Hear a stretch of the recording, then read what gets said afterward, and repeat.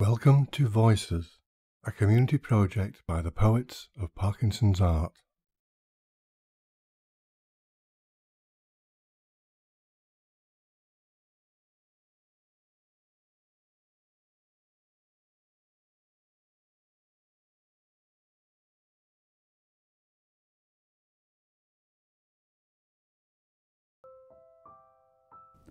Lovers' first meeting, sending hearts beating.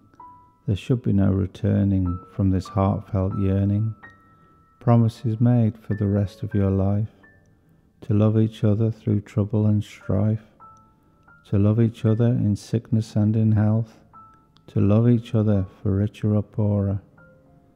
But the love that beats within your heart is fragile like a ticking clock.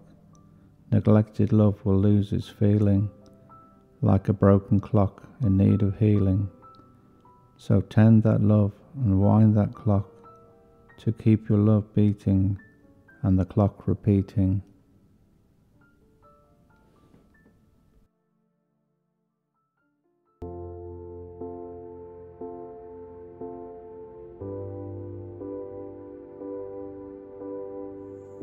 So aware of my independence ebbing away, the fragility of my mind makes me want to give myself a hug, like the warm embrace of a parent. I rise from broken sleep, still ideas slip into my mind of what the day may bring. But my acceptance of my unwanted guest has not yet been realised. I am in mourning for the lost me, and I say to myself, if you want to, let us talk a little while. Where is the beautiful girl who opened her eyes to a day of new joys and adventure, who leapt from the bed, hair tousled from sleep cascading down her back, eager to start a new sketch, a new story? The rest of the world could wait. Sprawled at her desk, sat there at lunchtime, lazing in shorts and vest, sipping her coffee, sun streaming through the open patio doors, and the heady scent of lilac wafting over her. I say, I'm still here, still beautiful, still have long hair waterfalling down my back, and the sun is still shining. I am inevitably and slowly changing like the seasons, and I will see the beauty in each one as I reach them.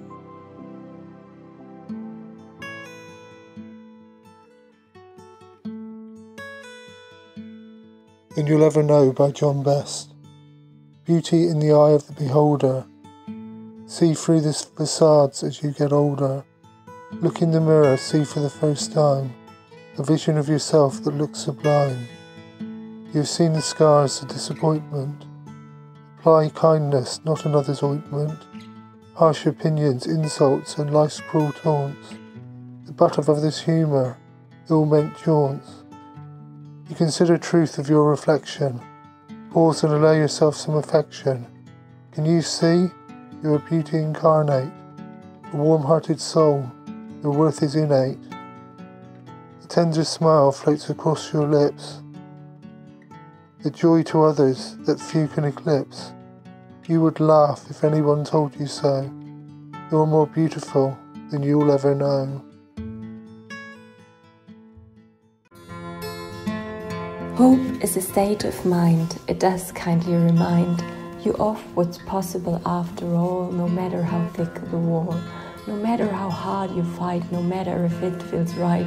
Hope makes you believe it's true and all the power lies in you.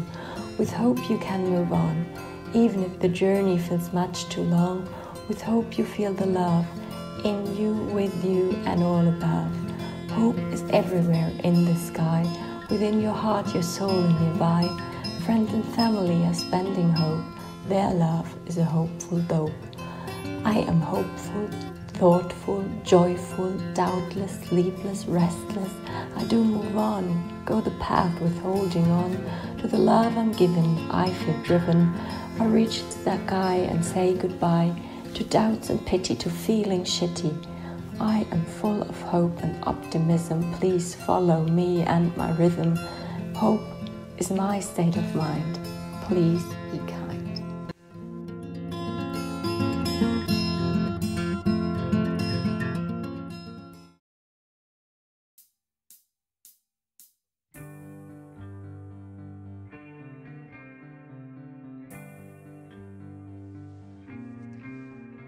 Cabinet responsibility.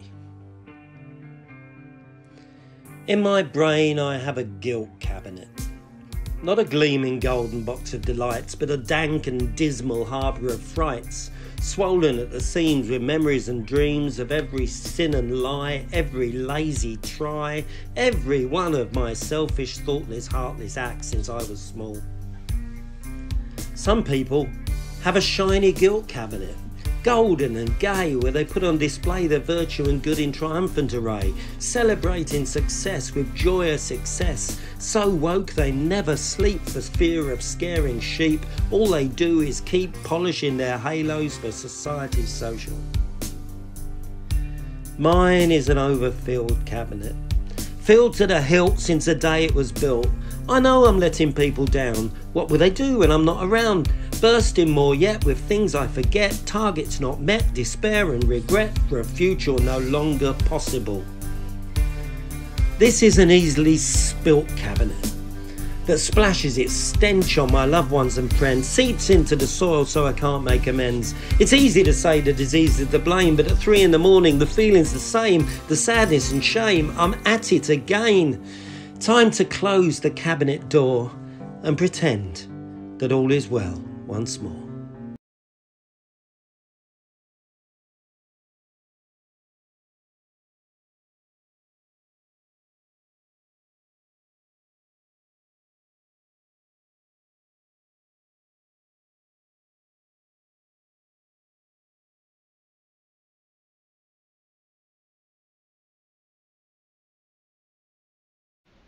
I know that when I'm sleeping, I am a wild woman, fully fledged. I catch glimpses when I'm dreaming, ruffled feathers in my bed, the chorus of a song or phrase in a looping thread, the boat of Ballyfirth playing restless in my head.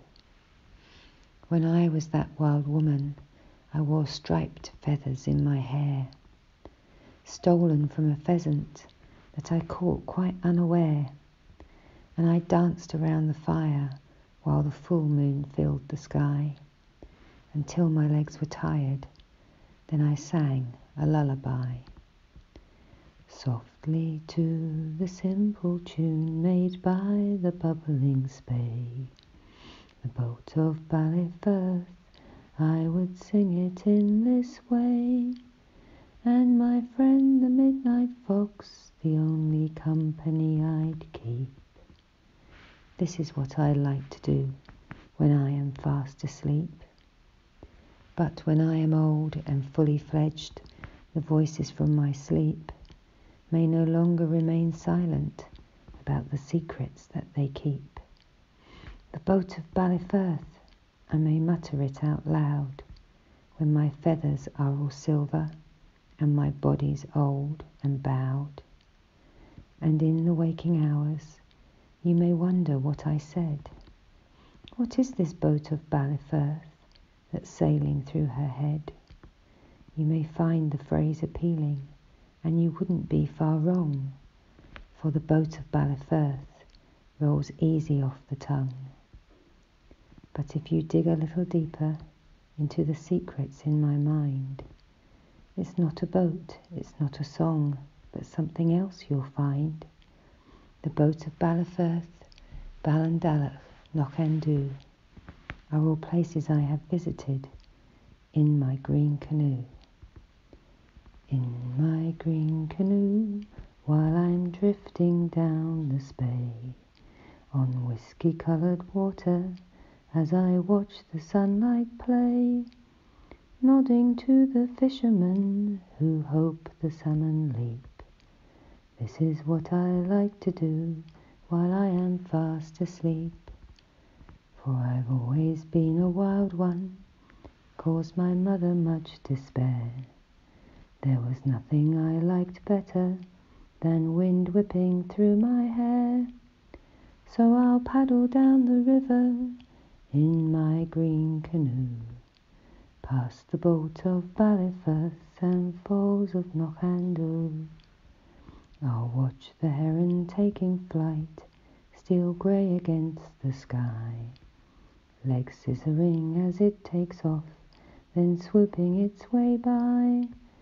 I'll marvel at the cairngorms, admire their purple hue, but then I'll keep on paddling in my green canoe until I reach the floodplains and the water starts to braid, and the mountains in the distance have long since begun to fade, and I'll pass the muddy banks where sand martins make their home, listen for their twittering while in my green canoe I roam.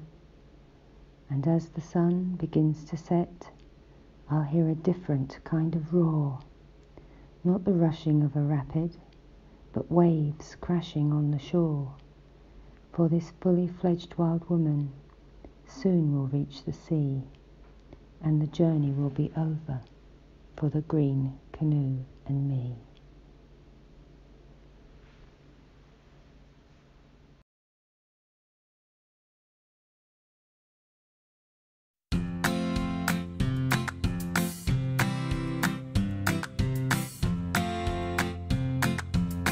I haven't lost my brain power. I'm not can't soften the heat. I know I'm not demented, although sometimes I feel the need. You may think I'm going slow. I'm just going as fast as I can. I'm going faster than you'll ever know. It's just as I'm walking, you ran. You think I'm starting to slumber. You may even shed a tear. But you'll find you've got the wrong number, because we're all you can see, I can hear. I appear to be sitting as still, as steady as a rock, inside I'm sending signals to make my stillness stop. At times my internal traffic lights are permanently green, and then the nasty little proteins change them. How could they be so mean? Then again I'll start to shake, no notice seen or given. Again my brain has been detoured to give me the time I'm living.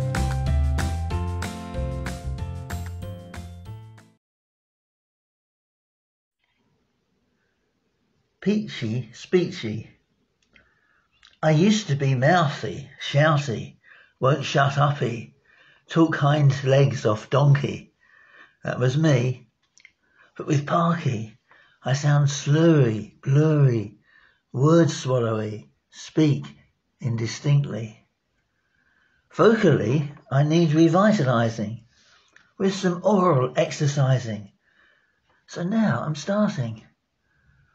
Tongue twister, Peter Pepper, whisper, whisper louder, roar, roar more, hum, howl, hiss, growl, meow, kiss, big grin, breathe in, breathe out, pout, mouth wide open, yawn, stretch and sigh, start low, aim high, go from A to E to I, then O and U, as well as I can do. Sing a favourite song, practice hard and long, and once again. Mouthy, shouty, won't shut uppy, talk hind legs off donkey. Parky, but not quietly.